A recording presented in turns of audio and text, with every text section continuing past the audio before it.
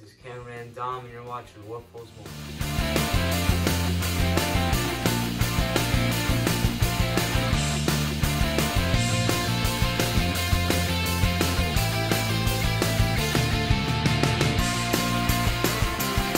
What's up, everybody? I'm Jeremy. Thanks for tuning in today.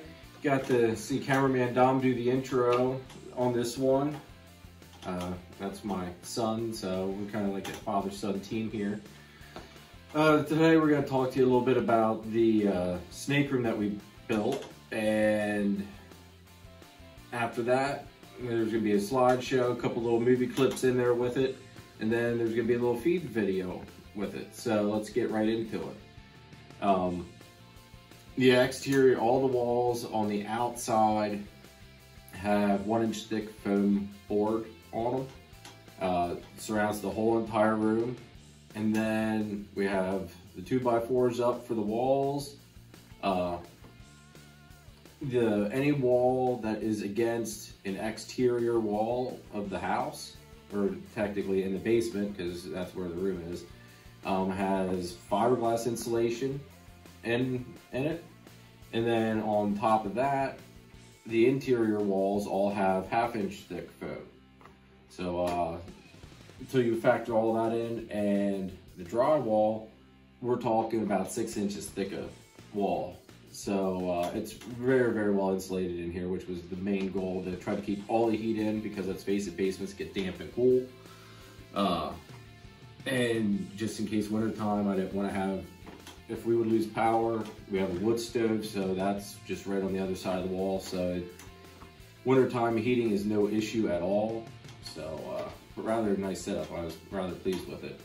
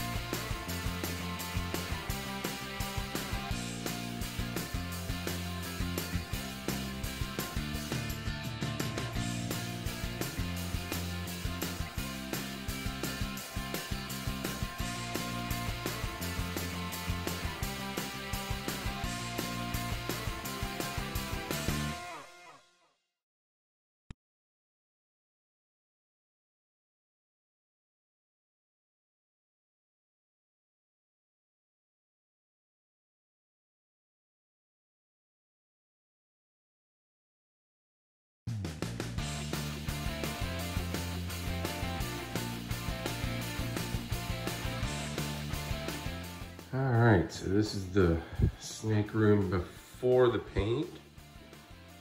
Display windows there.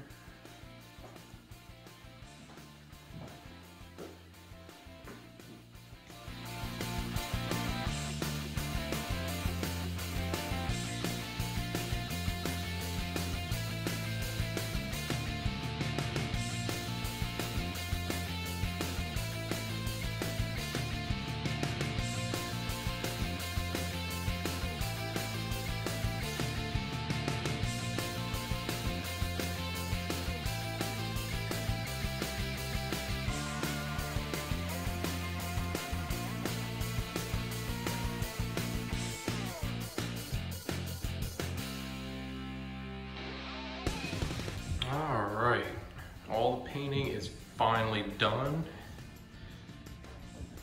Give you guys a look around here so you can see what everything looks like right now. There's the baby rack. And there's our homemade incubator.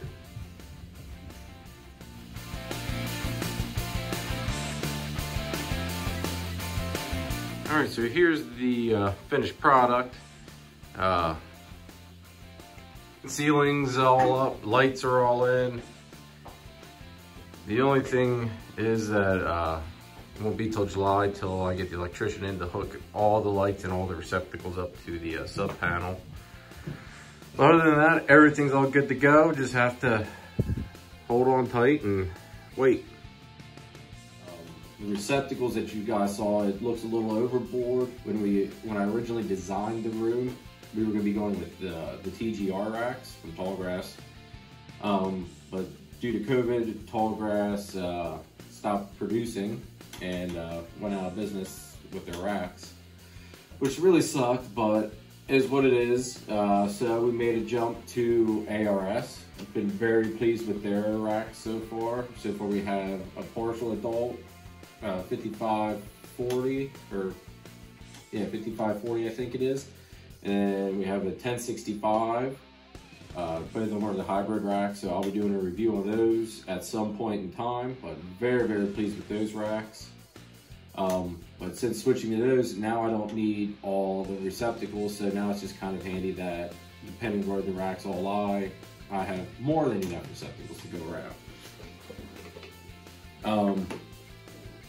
So I won't delay anymore. Go on to the feed video, and all we do here is we feed frozen thawed. I don't do live. So if anybody's squeamish or you don't like to see snakes attack food or anything, now's your time to turn it off. Otherwise, sit back, relax, and enjoy the show. We're gonna do some feeding of the snakes. Saturday night is always feed night. So start off here with one of the carpet pythons. She's a jungle.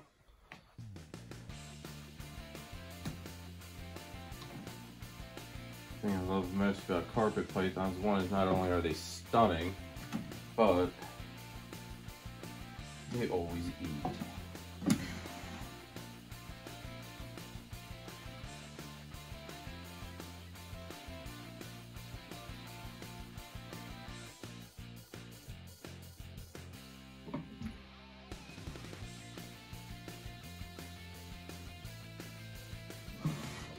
There's one. That one there is, she's a little over a year old. We'll go over to our female that's a little over 2 years old. This one here's got she's always a little on the feistier side, so we always try to be a little bit more careful with her because she's very quick on the draw, as you can see.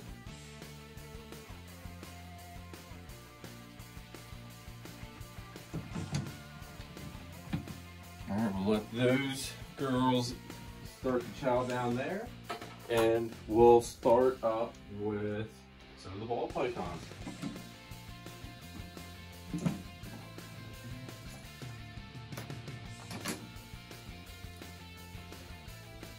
First up is going to be our Exantic Orange Dream. Where's she at? Oh, there she is.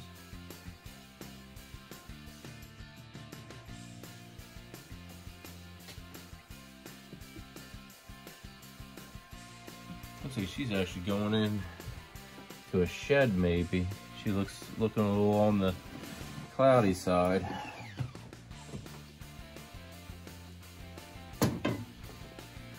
Now what we do when we unthaw our rats is we unthaw them in Ziploc bags in hot water, and then I go and I stick them underneath the heat lamps just to give them a little bit of extra temperature, so that way the snakes pick them up a little bit quicker. This here is our Exantic girl that just laid last week. She's eaten 2 mice, so hopefully she'll go onto the rats for us.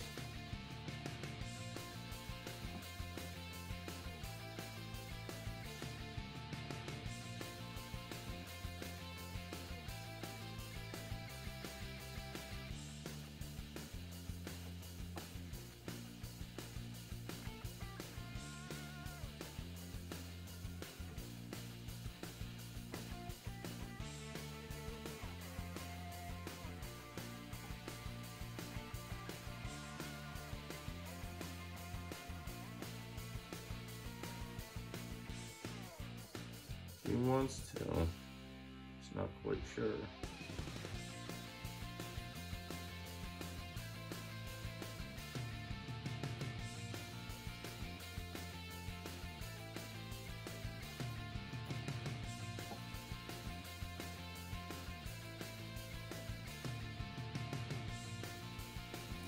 There we go. Sometimes you just gotta do that old drop method just to get that reaction going. That makes me super happy that she's back on rats. Let's face it, a girl her size should not be eating mice. And we'll try the pastel banana that just laid for us the day right after the Xanthic did. Same thing with her, she also has eaten 2 mice.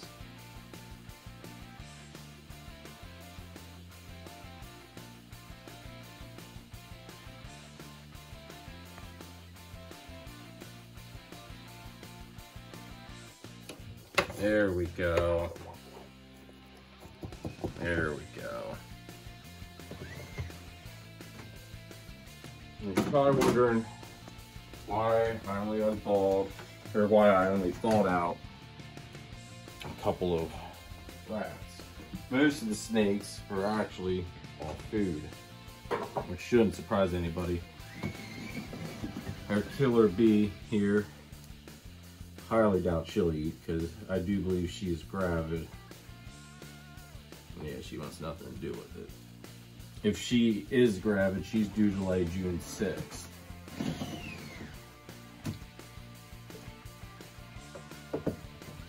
Try her pewter leopard, which I think she's building because she's normally a heavy hitter with the food, but now she wants really nothing to do with it.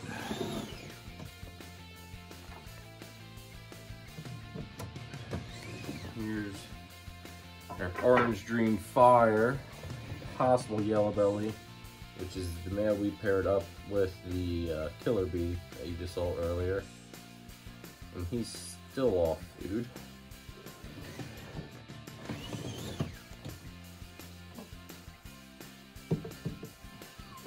This here is our puma male, which he was originally supposed to be a she, but there was a sexing issue.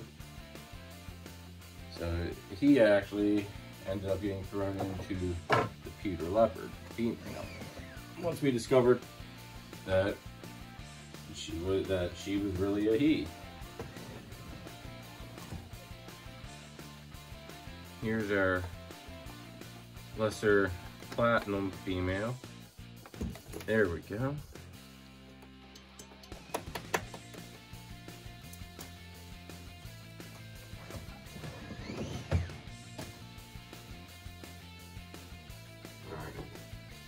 Go over here and try to see if our leopard lesser spot-nosed male will eat.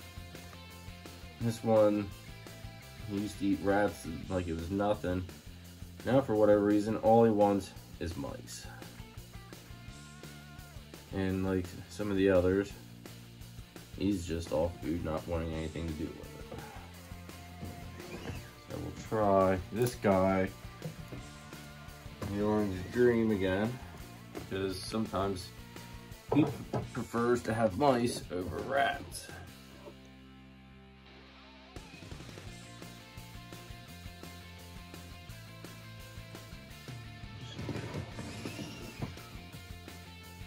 That's not the case. Alright, we'll give the carpets their second mouse. Only they each get 2 mice because of the, let's face it, mice are small.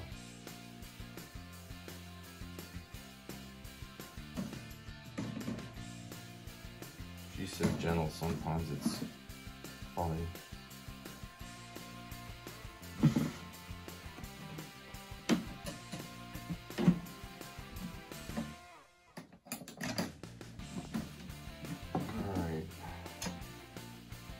Back over to the other jungle. She is always playing her second mouse.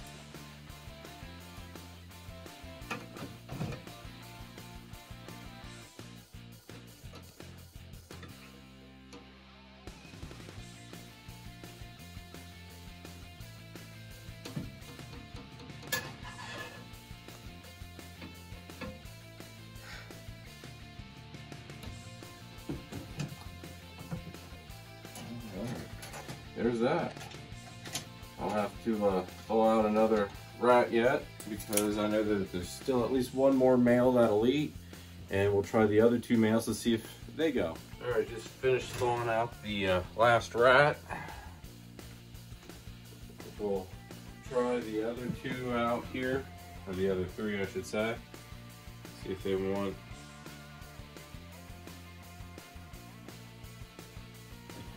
Nope. He's not interested. That was our desert ghost male. Try our bumblebee clown male once.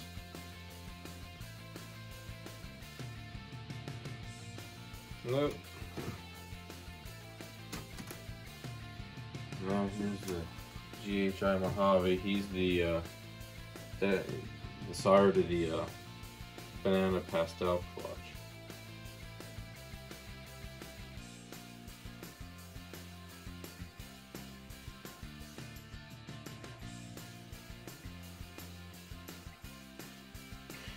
Alright, well, sometimes they take it, sometimes they don't. That's the way it goes with ball pythons. Thanks for tuning in. We'll catch you next time.